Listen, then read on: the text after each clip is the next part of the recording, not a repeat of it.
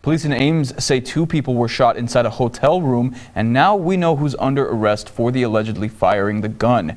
Ames police responded to the Quality Inn and Suites just off the Interstate 35, and that was at about 11:30 Saturday morning. First responders found 2 victims inside the hotel and rushed them to a local hospital. Police have not said how the victims are doing, but did say they arrested 27-year-old Anthony Garner Jr. of Pine Hill, Alabama.